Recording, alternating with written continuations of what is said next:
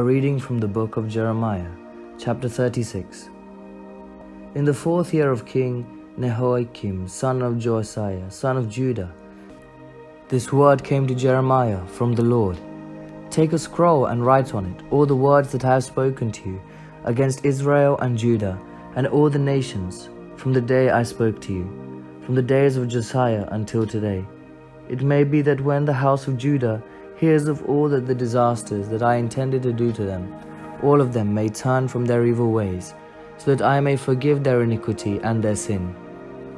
Then Jeremiah called Baruch, son of Neriah, and Baruch wrote on a scroll at Jeremiah's dictation all the words of the Lord that he had helped spoken to him. And Jeremiah ordered Baruch, saying, I am prevented from entering the house of the Lord.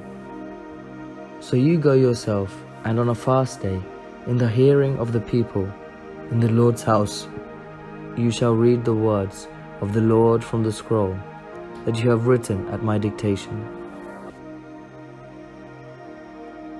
You shall read them also in the hearing of all people of Judah, who come up from their towns. It may be that their plea will come before the Lord, and that all of them will turn from their evil ways.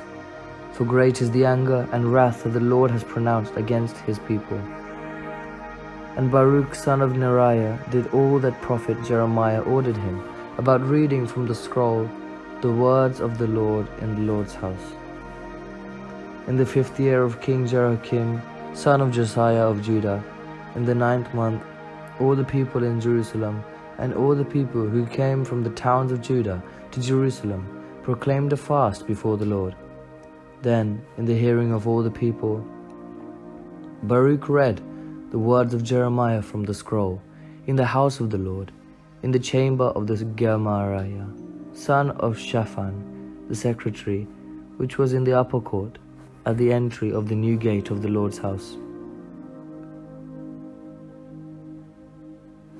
When Micaiah, son of Gemariah, son of Shaphan, heard all the words of the Lord from the scroll, he went down to the king's house, into the secretary's chamber, and all the officials were sitting there.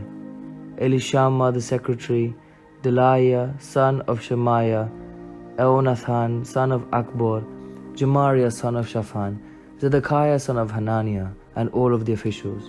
And Micah told them all the words that he had heard.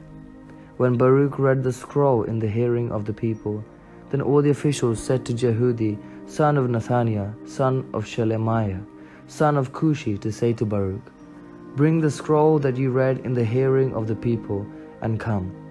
So Baruch, son of Neriah, took the scroll in his hand, and came to them, and they said to him, Sit down and read it to us. So Baruch read it to them. When they heard all the words, they turned to one another in alarm, and said to Baruch, We certainly must report all these words to the king. Then they questioned Baruch, Tell us now, how did you write all these words? Was it at his dictation? Baruch answered them, He dictated all these words to me, and I wrote them with the ink on the scroll. Then the official said to Baruch, Go and hide, you and Jeremiah, and let no one know where you are. Leaving the scroll in the chamber of Elishama, the secretary, they went to the court of the king, and they reported all the words to the king. Then the king sent Jehudi to get the scroll, and he took it from the chamber of Elishama, the secretary, and Jehudi read it to the king and all the officials who stood beside the king. Now the king was sitting in his winter apartment, and there was a fire burning in the brazier before him.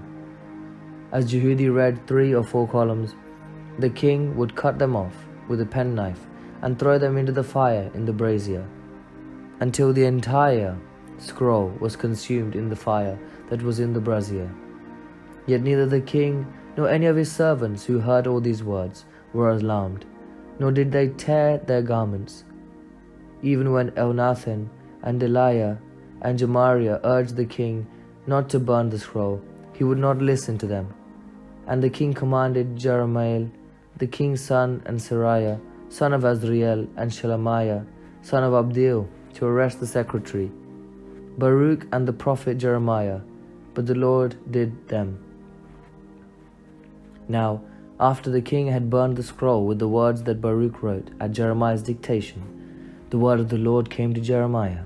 Take another scroll and write on it all the former words that were in the first scroll, which King Jehoiakim of Judah has burned. And concerning King Jehoiakim of Judah you shall say, Thus says the Lord, You have dared to burn this scroll, saying, Why have you written in it, that the king of Babylon will certainly come and destroy this land, and will cut it off from human beings and animals? Therefore thus says the Lord concerning King Jehoiakim of Judah, He shall have no one to sit upon the throne of David, and his dead body shall be cast out to the heat by day, and the frost by night. And I will punish him, and his offspring, and his servants for their iniquity. I will bring on them, and on the inhabitants of Jerusalem, and on the people of Judah, all the disasters with which I have threatened them, but they would not listen.